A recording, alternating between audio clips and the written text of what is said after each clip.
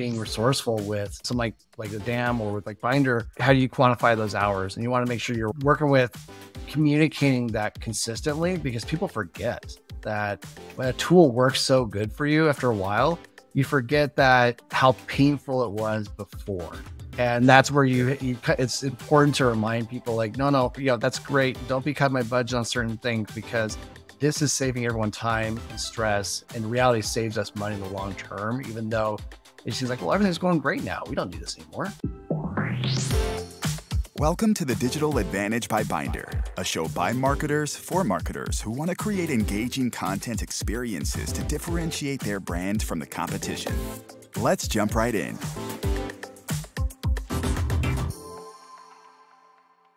Hello and welcome back to the Digital Advantage. My name is Dónal O Mearáin, Director of Demand Center here at Binder.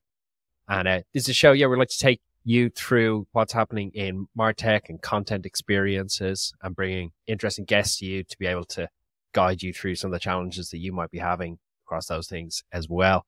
I have a really interesting guest for you today. Before we jump into that, be sure if you're joining us for the first time to subscribe, like, ask a few questions. If anything seems interesting to you, piques your interest, we'll ask those later in later episodes. So today we're going to be talking around Martech primarily, how it can help you achieve your strategic initiatives, how to select it, how to think about your Martech stack, and of course the challenges of managing the content and getting your story across through that Martech stack as well. So to do that, I'm joined by a really interesting guest. We've chatted before, and he's got not only an incredible perspective on those topics, but also a really interesting backstory. And I maintain all the most interesting people as we talk to, and all the most interesting marketers in particular, don't have sort of a straightforward linear story and have sort of a story that's taken them multiple different directions. So without further ado, let me introduce our guest today. His name is Greg Lambert, VP of Martech at MiiR. Greg, welcome. Thank you. It's great to be here. I've teased it there. Can you tell us a little bit about your journey and your career so far, and then a little bit about MiiR for people that don't know?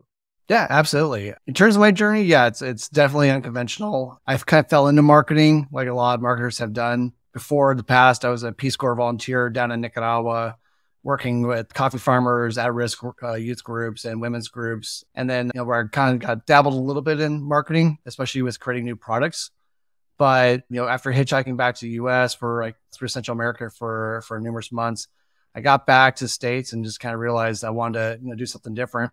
So even though I had worked in the coffee industry for about 10 years, barista, corporate trainer, I eventually decided to go to grad school at Thunderbird, down in Arizona and Switzerland.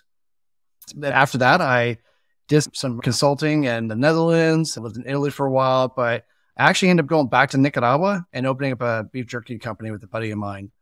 And built it brick by brick. We were expanding it throughout Central America, and so kind of the political situation in Nicaragua kind of forced us to close it down.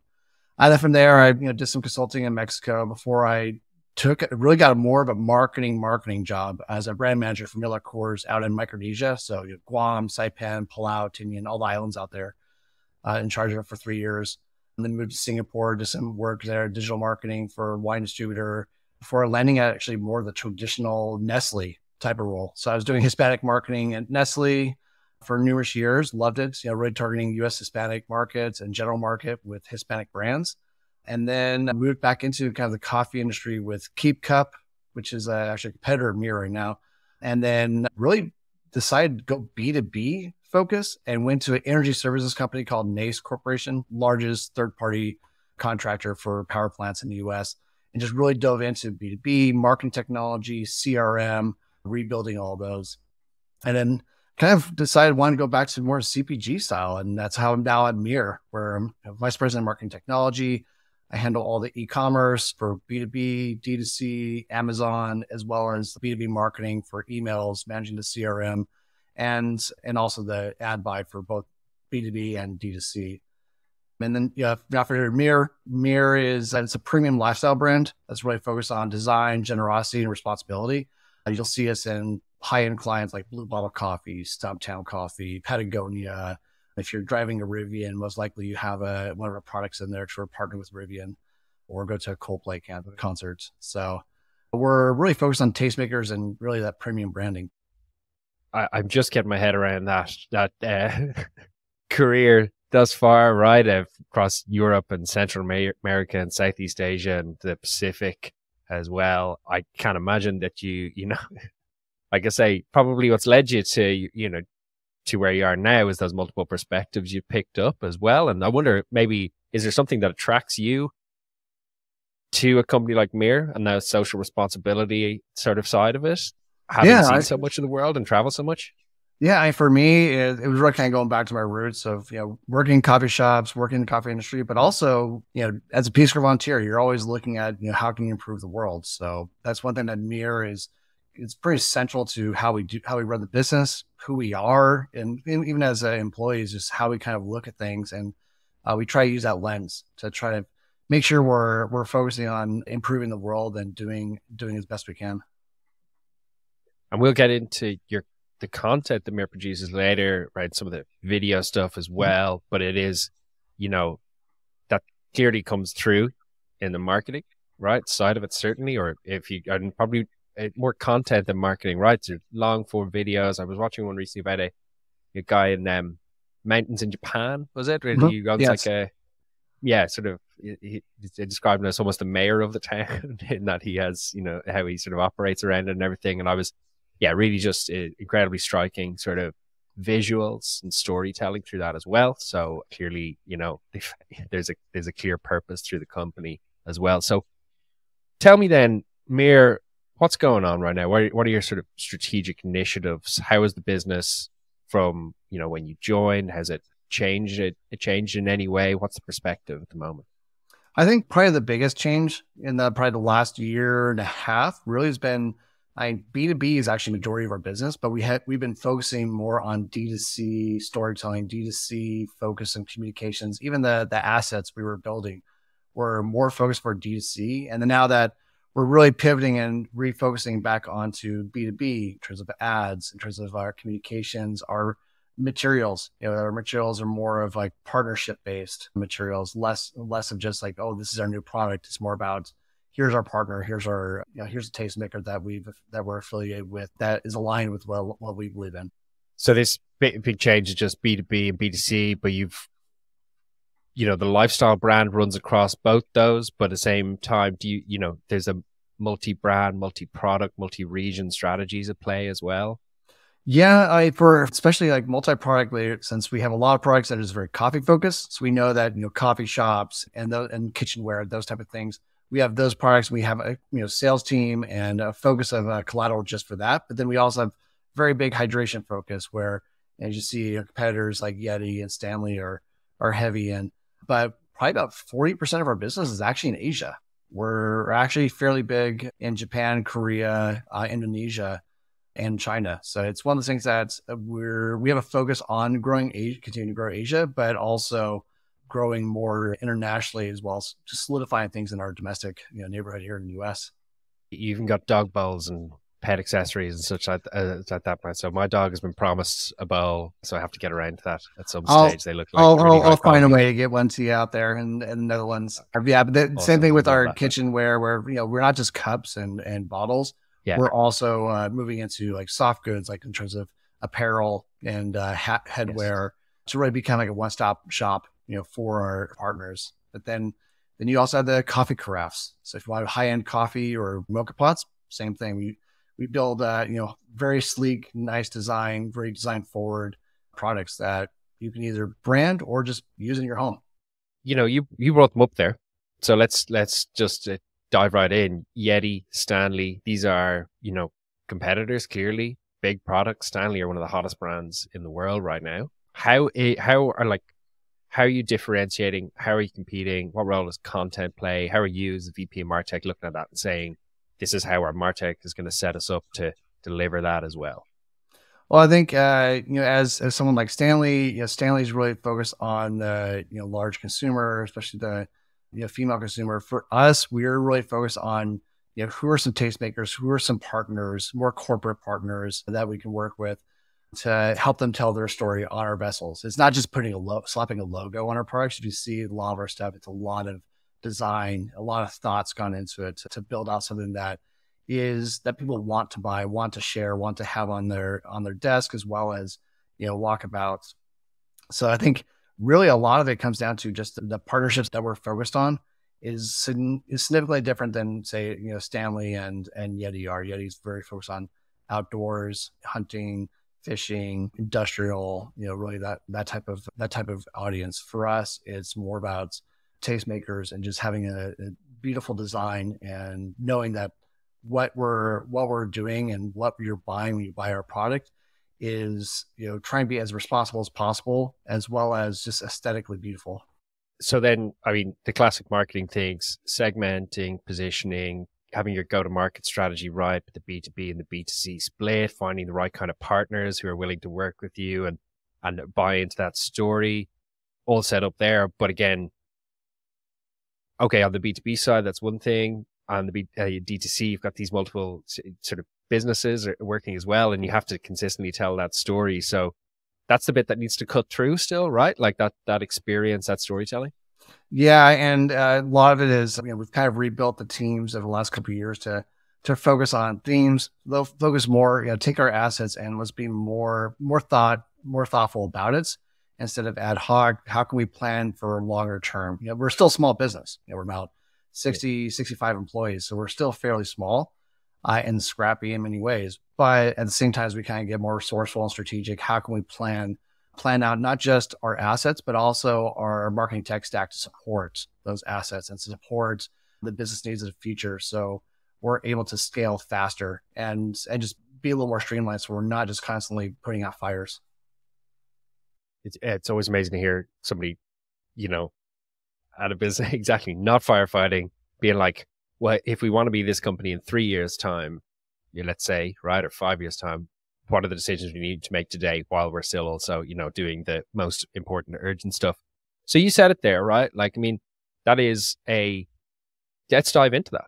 How do you, that's a digital transformation project that you're talking about, right? Like, and maybe, so what is your role in that digital transformation process and the role more broadly of the Martech stack in delivering upon that promise? Yeah. So in terms of the role itself, that's kind of I originally started off as a VP of digital, where I was really focused on D2C, rebuilding the website, getting that to where it's, it was a pretty broken site. We rebuilt it, my team, we did it internally. So it's now streamlined, it's beautiful, but we also have to look at, well, what about in terms of communications, emails, SMS, assets, just really having assets available to everyone that's easy to find and not wasting time. So that's where, one of the first things I came on board was we were using Google Drive. And, Google Drive is great for work in progress documents, but when you have final documents, when you're going folder within folder within folder trying to find something, it's a nightmare. And I remember I spent about an hour and a half one time trying to find photos of the co-founders and just going through folder upon folder. And it was like a Saturday afternoon. I spent an hour and a half, couldn't find anything. That's why I realized you don't enjoy that. No, yeah, that wasn't like enjoyable. I could not be the only person going through this pain. So really just, talk to the teams, especially the creative team, and found out like we need to really have a proper, proper way. That's where Binder came in. Yeah. It's not, granted, this shouldn't be like a plug for Binder, but really Binder's helped us streamline. It's helped us save money because of hours spent trying to find assets, being able to share it with our distributors internationally, share it with our partners, with our agencies, instead of having to create a whole new Google Drive that's focused for externals. So you're copying one file to another. We're able just to share it. And that helps streamline hours upon hours of work and save just thousands of dollars of manpower hours just to get this, just in that tool alone. Then we looked at, okay, what about the CRM? And no one was really using a CRM at the time. So we rebuilt the CRM, got the whole sales team. It's been about a year now. We have the whole sales team working within a CRM system. So there's communication. We see activity. If someone's on vacation or PTO, someone else is able to pick up the ball and move forward with, with the work, and making sure it integrates again with our ERP, all our other systems too. So as well as Shopify, any e-commerce platforms. So when you look at marketing technology and growing that and building that and looking at, you have to look at least in 3 years lenses, where what's something that'll last you for 3 years, where you're not going to have to onboard something every year or change it out. And you may take a little extra investment, may take a little more power and people power to really just build it out, but it's worth it. Yeah.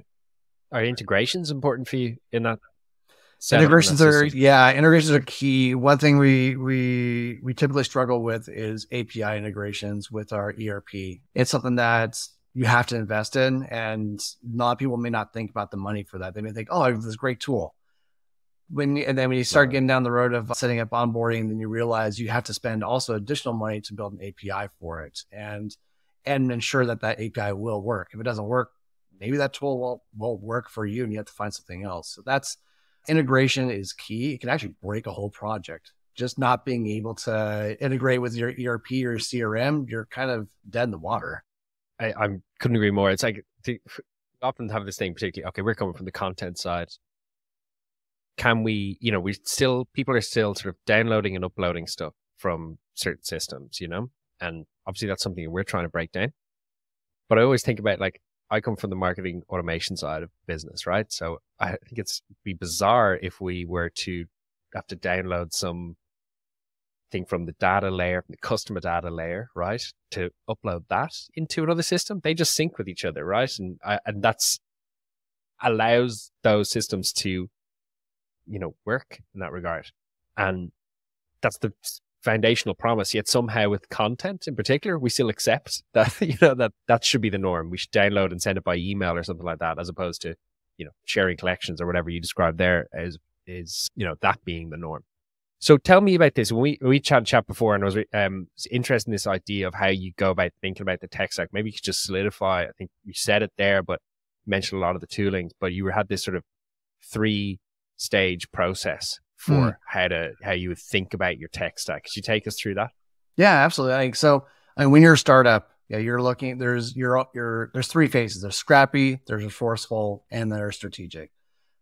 Scrappy is like, you're a startup, you're putting out fires all the time. Your tech stack is a house of cards ready to fall and collapse at any moment. You're using cheap, if not free, tools and constantly hacking them to figure out a band-aid to make it work. And I kind of see that's at the very beginning, it's fun, it's energetic, but it's also tiring. And you have to kind of look at, well, what's the long-term plan? And that's when you start looking at being more resourceful. And you kind of you're building bricks. You're laying bricks down, trying to say, okay, here's one solution. Here's a DAM solution. Okay, here's a ERP solution and a CRM solution. Start going through those, building out longer term tools that will work. But also you're hiring more experienced people as well when you're doing this, because you need to also find out, like, well, who's going to be an admin? Does this system require an admin, multiple admins? Whose budget is it under? So you're having to be a little more budget savvy, and you can spend a little bit more than when you're in a Scrappy phase, but you're still fairly on a tight budget.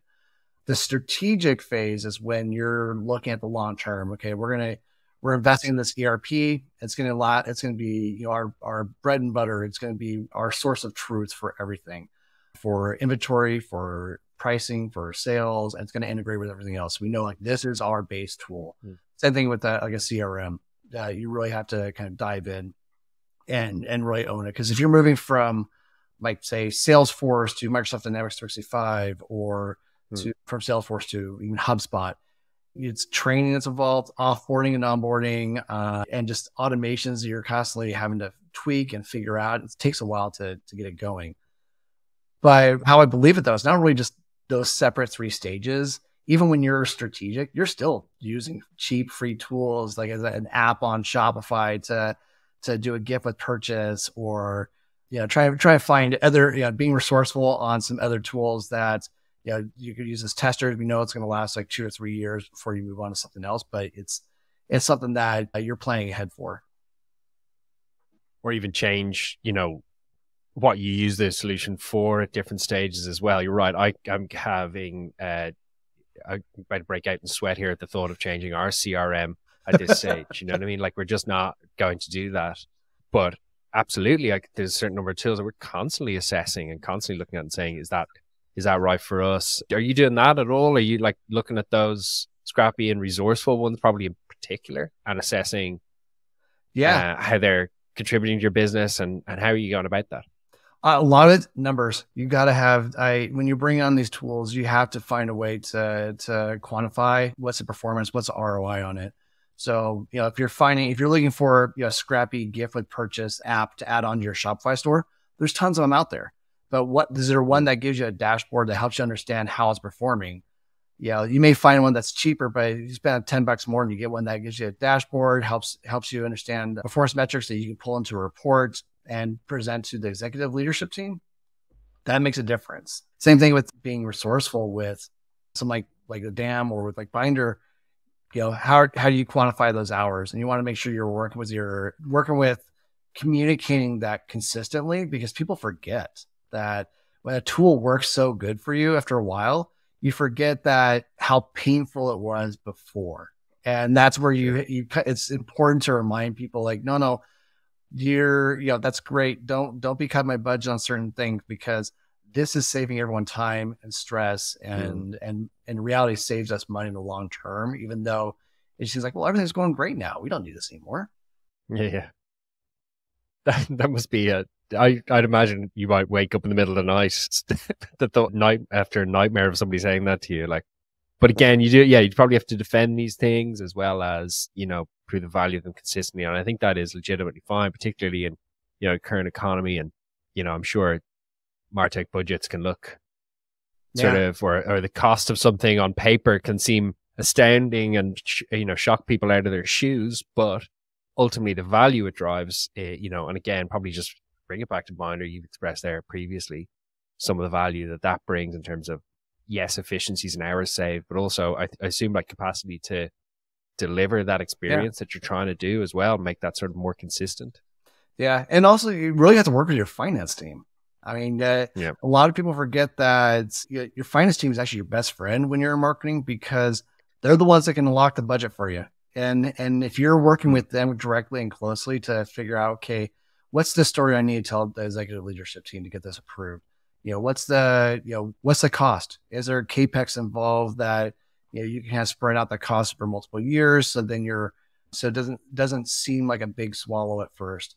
Is there budget for the next few years for us? So again, you may be able to set up something that you'll have your tech budget, but when you add on a new tool, what's the incremental years of cost that's going to be? And is that budgeted for the next year's budget? Bringing on the agency to help you onboard. Are you already incorporating that into the budget, or is that going to be a surprise that you're going to lay on the finance team? Again, you want to be forefront with the finance team to make sure they're helping you tell the story and providing even additional numbers and backup to help you. So it helps you sell it in. Are you so the finance team at most companies? Yes, there's an AP side of it, but quite often they're planning as well, right? And they're saying this is what the next however long the business, whatever their sort of view of the length, the future of the business that they're looking at, 1 year, 5 years, whatever it is. Are you pitching technology to help them achieve those sort of financial goals as well? Is that not just a marketing growth thing, but hey, here's how we can achieve your financial goals as well in order to get that over the line? Absolutely. Yeah. Because like you said, it's not just AP and AR, it's also forecasting. Forecasting's key. Especially when you're a small company, it's kind of forecasting is put upon heavily on the shoulders of finance and accounting to kind of lead the charge and get the sales team, as well as even me, because I do the P&L for the different e-commerce channels. So being able to provide those forecasts, and then, like I said, plan if we need to scale out and build out these new channels, what are the softwares and tools that are going to help support that, and being part of that where you're investing in it. I'm going to jump around here a little bit, because we have a question from a previous episode that I wanted to bring to you at the end, but we've just talked about it now here, right? So maybe you could break it down for us, just, super simple terms. What is it that goes into a compelling business case when you're buying Martech, you're proposing it to, those financial teams, senior financial people, and the executive team as well, in your experience? For me, I think you have to tell a story. You first have to say, okay, this is the issue. Our current tools or no tools that you may not have, that's causing this much extra work, and it's causing this much. It's limiting us based on what we want to do for sales. So really kind of build up that case of like, wait, what's the solution? What's the issue we currently have? And break that down to where everyone's in agreement. It's like, yes, this is an issue. This is where we understand it. That's when you ideally should always at least do like look at 3 different options for a solution. So instead of just saying, okay, here's my recommendation, here's my solution. It's like, no, you should always say, okay, I evaluated this vendor versus this vendor. Yeah, this vendor I thought was great. And I'm sure you heard a lot about it, but you know what? Will that vendor be around in 3 years? Who knows? Yeah, it may be a hot topic, but will they be around? So again, you have to also plan for the future when you do this. So it's not like a year later that vendor collapses and you have egg in your face, and then you're having to be scrapping, find a whole new solution and restart the whole project again. Then you're so that once you find that recommendation, that final solution, then you're looking at, okay, here's my recommendation. Here's the tool. Here's the cost of it. Here's the onboarding cost of it. Here's the long-term cost. Here's how many admins, if at all, will be needed for it. Maybe it doesn't need an admin, and it's like, you know what? My team can already take on, some of this work. So we're not needing additional headcount for this for now or the future, for this tool. So that's another key thing is always think about headcount, because that's going to be in the top. Especially you're a small company like us, adding an additional person, you're like 65 people and making it to 70 people. That's a significant cost and to a small company. Then looking at, working with finance to show the numbers in terms of, okay, over a 3-year period, this is what the cost of it's going to be. Don't just look at like initial cost and 1-year cost. Look at least for 3 to 5 years what this tool is, because you want to be providing a solution that is long-term, not just a Band-Aid that's going to, just break because you change something else on your system somewhere else. And then, also be open to constructive feedback. You're going to have the executive leadership team asking you questions. Know your numbers. That's one of the things I always tell my team and tell other people is know your numbers. One thing I learned at Nestle was know every number you can think of, think ahead of what they may ask about for costs, for number of assets that may be needed to do this, how many people, what's the timeline, is this the right time? That's another thing you have to look at. Do you want to be starting a new project in Q4 when everyone's crazy busy selling? If your sales cycle if your calendar year sales cycle and Q4 is the busiest time of year, you probably don't want to be bringing on a new tool and asking people time to be able to bring on a new tool when everyone's just already crazy busy. No one's going to appreciate that. I can tell you from experience that's not appreciated. But you mentioned that thing there about competitor or getting Martech and making selection with companies that will be around for the long run. We're in a particularly turbulent period in terms of tech right now. A lot of a phrase I heard the other day, merge acquisitions kind of thing. Like companies strategically are looking around saying growth isn't what it was, and we'll merge together as a strategic initiative. That's going to impact customers. You know what I mean? If that isn't a totally neat process, or if that has a downstream impact. So for sure you want to be looking, certainly something that we are looking for consistently, my limited role on the Martech acquisition side here at Finder is that exact thing. Like, is this somebody you can grow with? I've made that same decision that you've described as well, almost strategically. Is this somebody you can go with for a year, right? Until we're ready for the next thing. And it never works out well either, right? If you know what you want, you're still just go for that.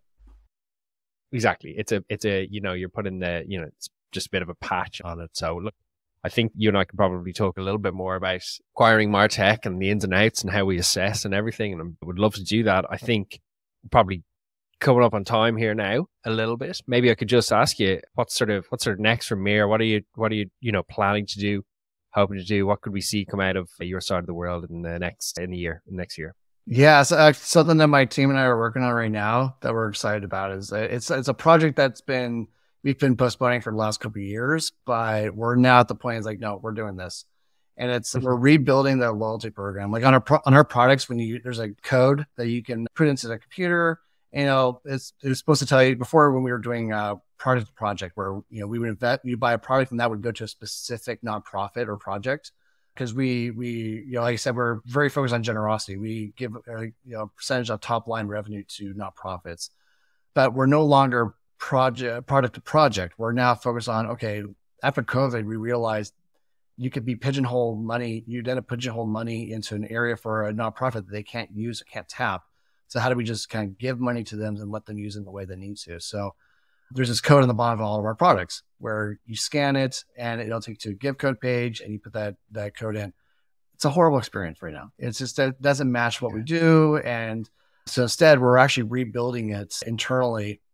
Yeah. So we're not, our teams learn, different things in React and different things using Sanity and Airtable to build out a new tool that when you put in your information, we're going to show you the transparent journey of that product. We're going to show you where the recycled stainless steel comes from, as well as the other 10% of stainless steel, as well as the recycled plastic that's used in the products to the factory. And then from the factory to the distribution center, wherever you are around the world. And then ideally close to where you are, using technology to find like close to where you are. We don't want to be showing you specifically your house, but again, try and show that carbon footprint all the way down to be as transparent as possible so you understand where the products are coming from.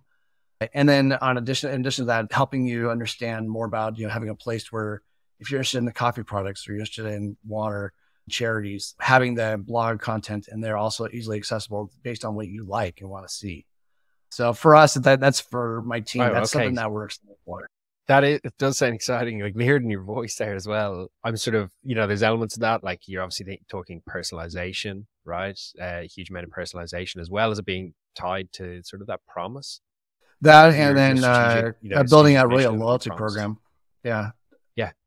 Okay. And then again, back into that bifurcated business that you have now as well, right? The B2B and the B2C side as well, and switching hats all the time. I don't envy you. I imagine content has a big part to play in that as well as, delivering that personalized and sort of rich experience to those most loyal customers as well, right? Yeah. Well, but we're very fortunate. We have the content. We just have in the past been very good at telling the content and sharing the content. Like we do some great things, but we haven't done the best job in the past of telling people about it. Our impact report that we did last year actually really shows out a little more, and especially the transparency as much as possible. But I think we can always do better. It's something that we're never going to rest on our laurels. We'll always want to find ways to do better. Like we're moving all of our products to 90% recycled stainless steel. It's going to take time to do it, but we're already doing it with some of our products and just moving it to where it's not 100% raw material. It's actually 90%. It's 90% recycled. Yeah. Well, I mean, you mentioned it there, the distribution side of creating content, that is so critical. It has to be part of a strategy. You know what I mean? I think it's definitely something that I'm always learning and trying to develop here as well, right? Like as in not just creating something brilliant, but where is this going to go? How is it going to live through everything we do to the specific audience that we needed to reach for the whole year, right? I think is pretty critical. So wishing you all the best with that. I'm rooting for you as well. And I hope to get my hands on some of the MiiR stuff at some stage because it's really beautiful products and wonderful range as well. And Greg, you've been absolutely brilliant. So generous to come and share with us all those particular, ways of thinking that you have, all those rubrics, etc. That Scrappy, resourceful, strategic is one that I'm going to take away and continue to sort of, how encourage my team to think about where things are. Replacing sort of, or alongside that crawl, walk, run sort of thing that we've used in the past. This is a bit more like, how can we get something done today and plan for the future as well, right? And not everything has to be 10 out of 10 Absolutely. all the time. We can, as long as we're keeping moving. Yeah, that's what I'm taking from it. So I really appreciate you joining us. And we'll look forward to seeing you again soon. For everybody watching here today, do go check out MiiR.com. That's MiiR.com for some of their amazing products across, your drinkware and your apparel and your apparel and the rest. Check out some of the excellent videos on YouTube that tells the story of their influence across the world with their customers and partners as well. Yeah, do join us back here if you haven't so far. Do subscribe, do comment in any questions you have, any feedback from me and the whole team here. We always love to hear it. But for now, thank you very much for joining us. Thanks for listening to this episode of The Digital Advantage, brought to you by MiiR, the leading digital asset management platform. MiiR helps you conquer the chaos of growing content, touchpoints, and relationships. If you found this episode inspiring, you'll love our additional content on our social channels, YouTube, or your favorite podcast platform.